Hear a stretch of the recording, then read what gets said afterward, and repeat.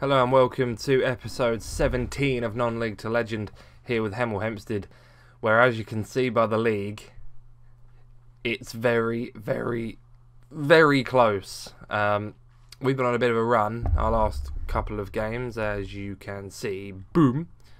Since we lost to Hampton and Richmond, we haven't actually lost one. We drew to Dartford, which we really could have done with winning. Would have put us clear for this one, but we didn't.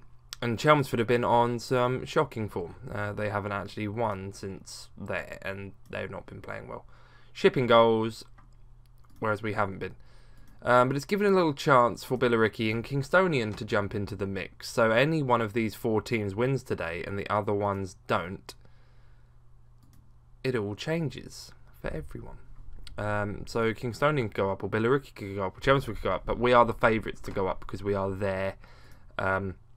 Right now, as we're playing a very, very familiar side of Dickinson, Temoro, Mungo Bridge, Connor Essam, Joe Felix, Adebayi, Batache, Ungbo, Clayton Phillips, Ago and Nash, as Asang Anyi will be on the bench. I don't think he's the right striker for this game. Maybe I'm wrong, but Liam Nash has a free kick after 2 minutes, and he's hit one. Snedker's had to palm it over the bar. They're going to claim that's a good save in game, as Ago heads one straight down into Snedeker. So that's 2 saves for Snedeker in the first 3 minutes. How many will Snedeker finish with today, and will they win 1-0? That's the only worry that I have. If that happens, well, I'll be fuming. As at the moment we're still top because nothing else is going on in any of the other games. That could happen. We could all draw or we could all lose. As Dickinson actually makes a wonderful save. I want to get some show some passion on any second now, because we are playing horribly.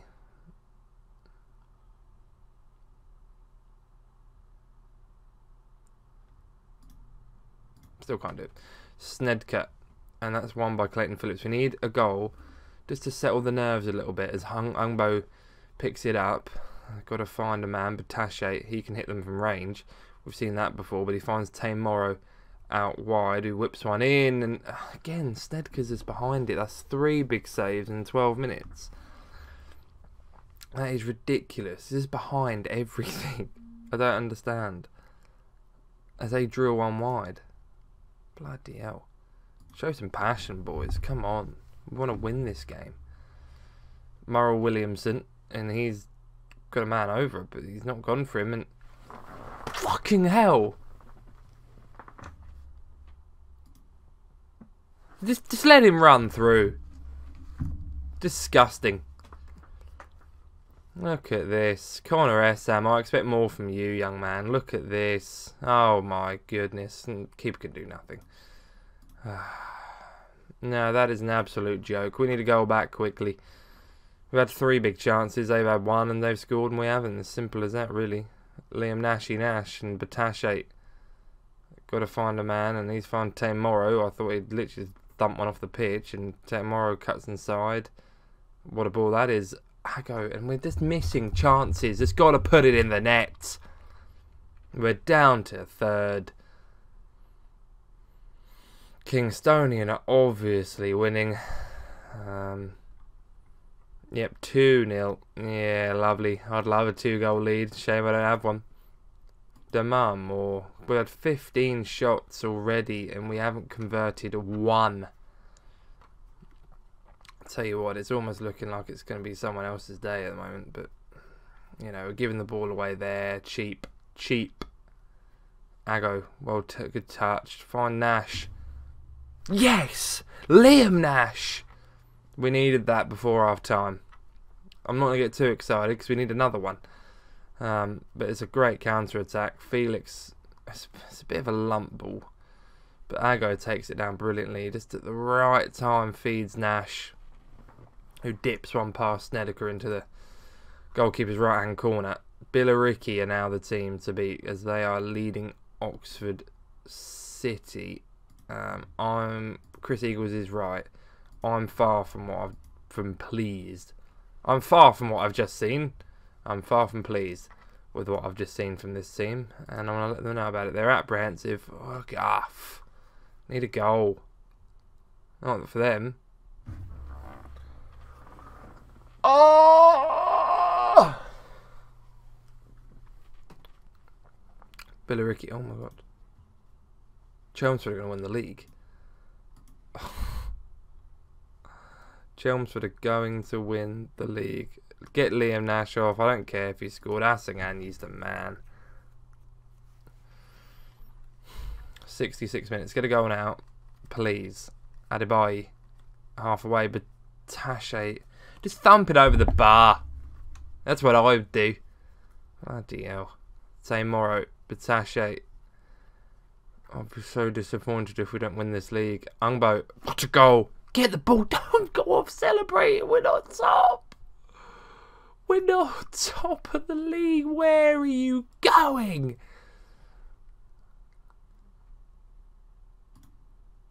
Very attacking. Murray Williamson's gone. Demand more. Come on. 88 minutes in. 89. 89 minutes in. Oh, bugger. Heartbreak. Could be heartbreak. What a block. Can we get up? Where's our midfield? It's offside. Not that it makes any difference. We've got 4 minutes of added time.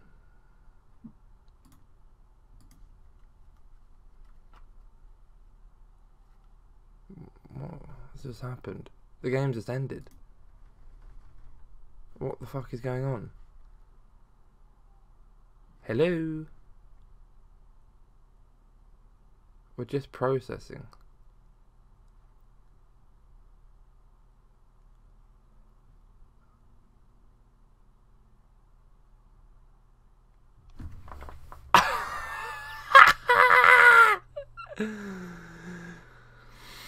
Come on! In the end, it wasn't us that needed the goal, and we just didn't see it in all that madness. Kingstonian ended up winning, which put them on to 83. Billericay ended up drawing, which put them on to 82. Chelmsford conceded to Kieran Kinder-John, a centre-half, who scored his first goal of the season in the 93rd minute for Eastbourne Borough to put them 17th on goal difference, which promotes us to the conference. I can't believe it. Next year we'll have £12,500, which we are currently spending 8. We will be in the Vanarama National League after winning the National League South, as Merthyr and Dartford have now made the playoffs alongside Billericay, Kingstonian and Chelmsford. We will just quickly skip through all of this. Yes, we're very happy. We got promoted. Yes. Hemel Hempstead's best ever finish in the Vanarama National League. Zamet is one of the cream of the crop of Maltese managers, right up there with all the other George Zamets from my other saves, including Chelsea, Olympiacos, Coventry, Paul Zamet, Halifax, and Zamet praised by the supporters. 8-1 pre-season odds, and the board are very pleased that we've managed to do it. And 20 medals have been handed out. Even Nicky Rowe got one, who I can't believe even actually played for us at any point. One of the worst signings I think I have ever made. He'll be out of contract and will save his money.